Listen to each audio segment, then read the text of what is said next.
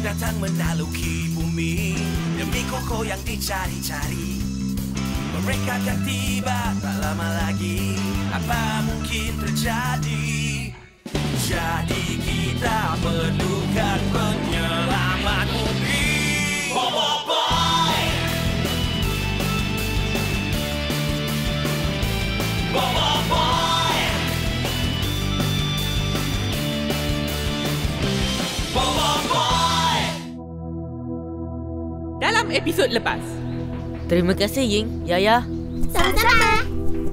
BoBoiBoy, kau dah...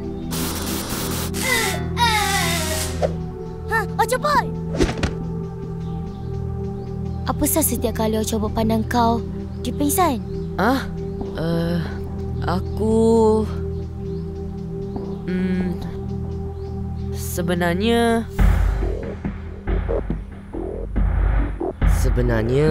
Sebenarnya apa? Huh? Sebenarnya...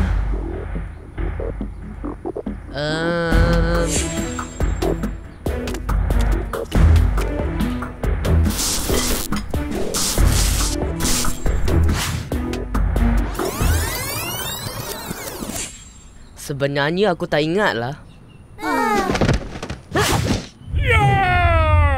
Hey, kata je lah kau tak tahu awal-awal.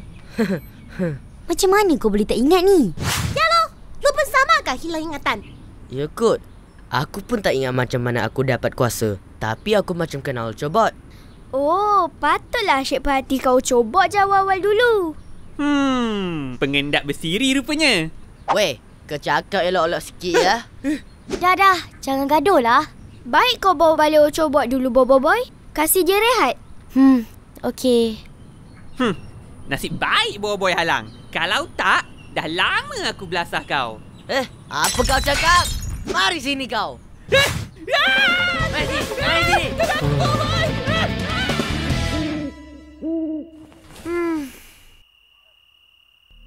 Kesian kau Ocobot.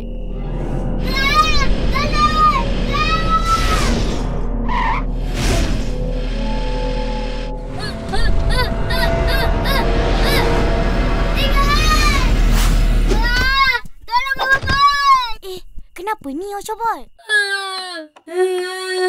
Ada benda kejar aku, BoBoiBoy. Kejar kau? Siapa? Aku tak ingat. Dah lah, kau kena rehat lagi ni.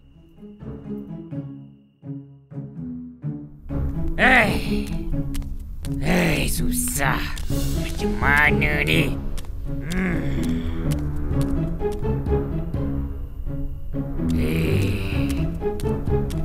Hei, dah 7 jam Encik Bos ulang-alik ni. Apa yang Encik Bos fikirkan ni? Apa lagi? Fikirkan si BoBoiBoy tu lah. Encik Bos rindukan BoBoiBoy? Banyaklah kau punya rindu.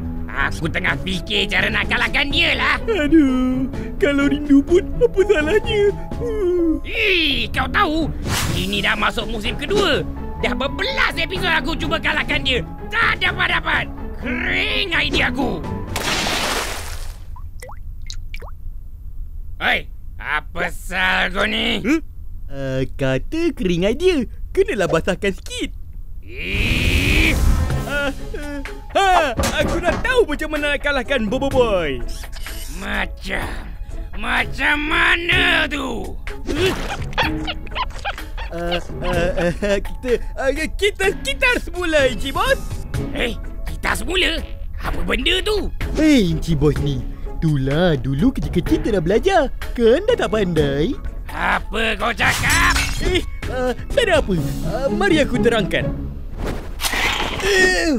Baiklah murid-murid, sebelum saya mulakan sesi pembelajaran hari ini, saya ada satu soalan. Berapa botol minuman kamu minum sehari? Berapa? 5. 5? Bagus. Tapi, lepas minum, apa kamu buat dengan botol tu? Buanglah, apa lagi? Hei, kamu tahu tak? Kalau ada 10 orang macam kamu, 50 botol akan dibuang sehari. Aku peduli apa? Peduli apa? Hei, inilah budak zaman sekarang. Aku bos kau! Kau Kamu tak fikir ke? Kalau 100 orang buang botol sehari, 1000, sejuta? Ha? Aduh. Bayangkan kalau 7 bilion orang buang 5 botol sehari. Bumi boleh penuh dengan botol sampai ke bulan. Sebab tu kita kena guna semula botol-botol ni. Betul tak murid-murid? Botol-botol? Bagus anak murid cikgu ni. Aku dah botol pun korotan aku. Alamak, maaf Encik Murid. Gurau je. Aku sebenarnya tak faham lah. Botol lah, bulan lah. Apa kaitan dengan kita semula ni? Kaitannya, kita kenalah guna semula botol-botol tu. Kalau tak, penuhlah bumi ni dengan botol-botol. Jadi kita kena guna botol semula? Bukan botol je Encik Bos. Kertas, kotak, besi, kaya, macam-macam lagi lah. Apa hal kau ni? Bahasa alien mana kau cakap ni? Kejap botol, kejap kotak, kejap tayar. Hei Encik Bos ni, senang cakap, kita semula tu, kita ambil benda yang dah dipakai dan guna semula. Cakaplah siang-siang. Baru aku faham. Macam ni kan? Apa kaitan dengan kita semula? Macam itulah kan? Baling cawan yang sama kat kau. Lebih kurang macam tu. Bagus juga konsep kita semula ni. Jimat sikit. Tak perlu aku beli banyak-banyak cawan tu baling kat kau. Betul tu Encik Bos. 1 cawan dah cukup. Kau Peter, hantar balik cawan ni ke kilang dan minta balik duit aku. Baik Encik Bos. Macam tu lah Encik Bos. Baru jimat. Tapi apa kaitan kita semula ni dengan BoBoiBoy? Macam ni Encik Bos. Kita kitar semula idea lama dan kalahkan BoBoiBoy. Idea lama? Ya Encik Bos. Encik Bos suka idea episod mana? Aku suka idea musim pertama episod 11.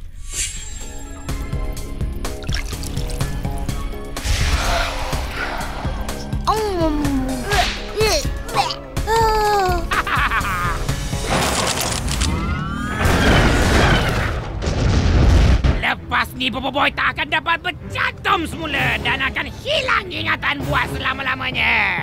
Oh ya, agak-agak berapa lama dia akan hilang ingatan? Kan aku kata selama... macam mana kau ada kat sini?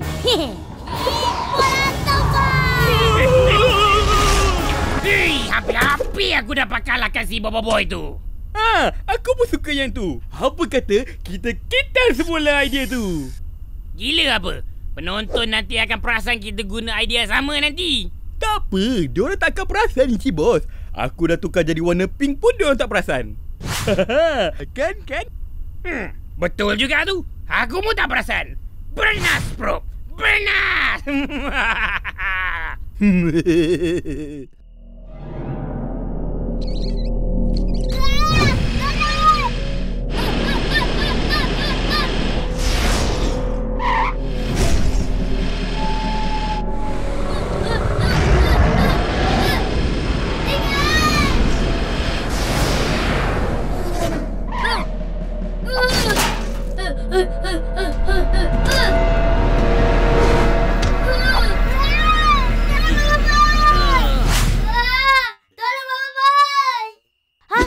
BoBoiBoy kuasa 3.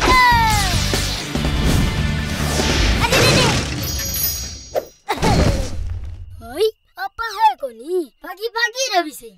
Bising? Kau yang jerit minta tolong tadi. Ai, aku minta tolong. Ya Allah, aku mimpi Fengda kat aku tadi. Lah, robot pun boleh mimpi. Yelah, kalau bukan mimpi apa? Entah-entah, itu memori kau kot. Memori aku? Jadi, Feng tu jahat ke? Ish kau ni, jangan buruk sangka. Kita kena siasat dulu hal ni. Memang jahat Feng tu. Dia tangkap Ocobot. Aku dah agak dah. Dia yang buat Ocobot sampai pengsan. Yalah, lepas tu pura-pura tanya pula. Korang ni, belum ada bukti dah tuduh si Feng tu. Bukti apa lagi yang kita perlukan? Kau tengok muka dia ni. Ni. Tengok. Muka dia ni memang macam orang jahat. Pula, mana boleh macam tu? Ocobot yang cakap macam tu. Takkan Ocobot nak bohong kot? Tu. Dah sampai dah. Tak apa, BoBoiBoy. Biar aku yang uruskan. Apa pandang-pandang? Ada hutang ke? Kau yang hutang aku adalah. Esok aku bayar. Esok. Kau tangkap Ochoboy je. Lepas tu lepaskan dia bagi kuasa sampai dia pingsan-pingsan. Apa korang cakap ni? Buat tak tahu pula. Ochoboy kata dia mimpi kau tangkap dia. Alah, mimpi je. Tak payahlah gaduh pasal benda ni. Mana boleh tak gaduh? Mesti mimpi tu datang dari memori Ochoboy. Ha, betul tu. Apa lu sedap dengan dia? Apa sal kau nak kuasa dari dia lah? Macam mana mak boleh kau cepat? Boleh tak kalau aku tak bayar hutang kau? Ish, kan aku dah kata. Aku tak ingat lah. Bagi tahu aku. Kau ni tak faham bahasa ke? Kau ni memang nak kena. Kau yang nak kena ni. Kan dua-dua dah kena. Jaga kau lepas ni. Marilah kalau berani.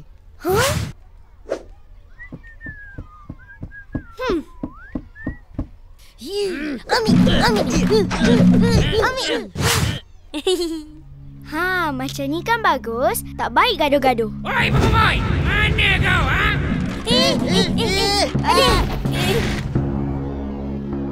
Itu suara Dudu. Keluar kau sekarang! Kalau tak, aku tembak sekolah kau! Yeay, cuti. Yeay! Cuti! Yeay! Cuti! Korang ni. Kita kena sekolah. Tak elok cuti-cuti ni.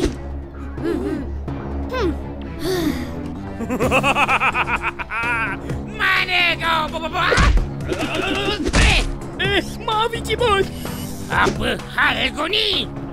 Mana boleh pijak rumput Encik Bos? Nanti cikgu marah.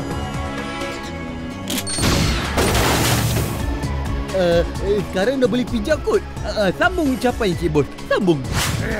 BoBoiBoy! Mana kau, BoBoiBoy? Oi, aku kat sini. Aku pun kat sini. Ish, kau ni sibuk je lah. Dah lah jahat. Tangkap Ochoboy. Kau lah jahat. Tuduh orang suka hati. Orang jahat mana nak mengaku? Oi. Sudahlah. Aku je yang jahat dalam cerita ni. Woi, apa lu mau ah? Entah, buat kacau kat sekolah pula. Tak ada apa. Aku nak tembak korang dengan pistol emosi Y ni je. Pistol emosi Y? Bukan X ke? Cecair emosi X tu formula yang lama. Ini dia, pistol emosi Y. Kini kembali dengan formula yang lebih hebat, lebih mengancam, lebih gila remaja. Setiap pistol dijual berasingan. Sekali aku tembak, terus madang. Hele, macamlah kita orang tak boleh elak. Memang tak boleh elak. Tapi, cikgu datang. Mana? Sekarang Encik Bos. Kena.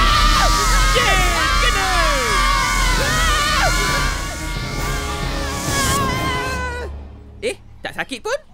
Hai, tak jadi apa-apa. Mana si kepala kotak tu? Dia dah hilang.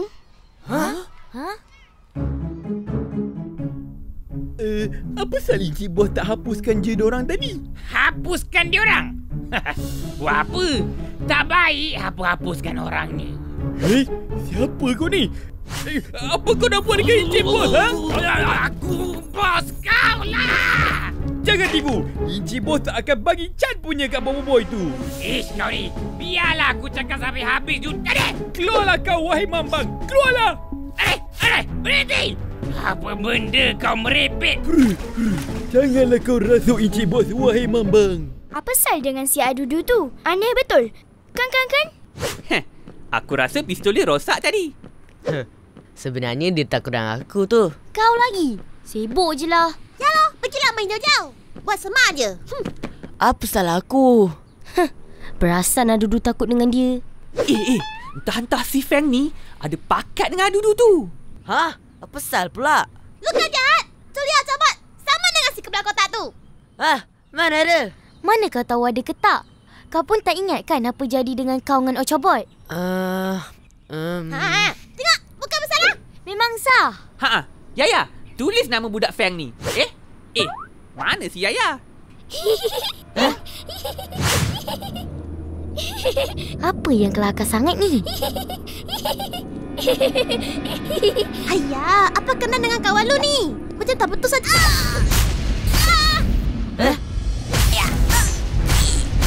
Alamak, ini mesti. Kesan pistol emosi Y! Macam tu rupanya. Macam tu lah. Aku memang sengaja biar ada orang terlepas. Supaya aku boleh tengok dia orang terseksa dulu. Huish, kejam betul Cik Bos ni. Orang jahat mestilah kena kejam. Kejam, tapi bernas Cik Bos. Komputer, paparkan kesengsaraan diorang di skrin. Baik, bos. Mari kita tengok episod kesengsaraan diorang ni. Main Cik Bos.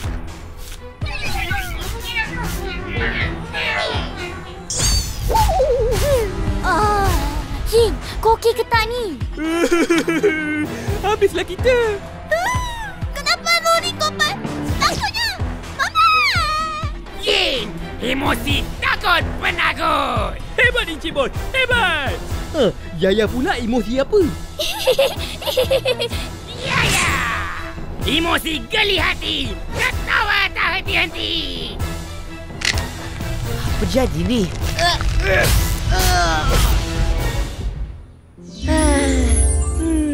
Fact, manja hati terbuka.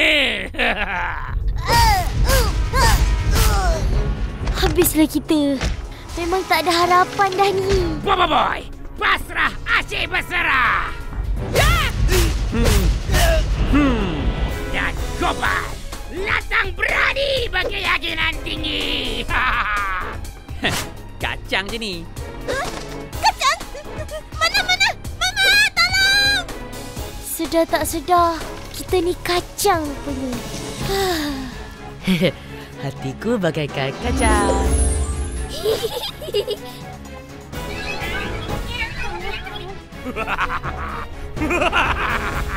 Habislah korang. Terbalik. Lama-kelamaan, mereka akan semakin teruk dan akhirnya akan hilang ingatan buat selamanya. Yeay, mari kita raikan kejayaan kita. Belum lagi. Ini baru fasa pertama rancangan aku. Baik, fasa pertama. Ya, mari ikut aku. Kita aktifkan fasa kedua. Mari. Dah sihat dah? Boleh Datuk, pergi kerja. Hai, tak payahlah kau susah-susah. Pergi je rehat kat motor atuk tu. Tapi, banyak kena tolong ni tu. Tak apa. Kang BoBoiBoy balik, atuk bagilah arahan kerahan tenaga. Hei, BoBoiBoy tak balik lagi. Kejap lagi baliklah tu. Dah pukul berapa ni tu? Lewat dah ni. Tak apa. Panjang pun umur. Apa salah kau ni? Habislah kita tak apa. Selamat tinggal. Kita akan kalah. Buang terbiar ke si BoBoiBoy? Tutup mata kau, Cobot! Kenapa tu? Kenapa? Hai si comel dudu. Dah tembak kami dengan pistol emosi. Tembak? Abang, siapa mau tembak saya? Apa hal korang ni? Apa tadi? Dek yang kalah. Gopalji mau minum. Apa kita nak buat ni? Susah ni tu. Mari sini. Kita kena bincang. Dah tak ada benda yang nak dibincangkan tu. Semuanya dah tamat.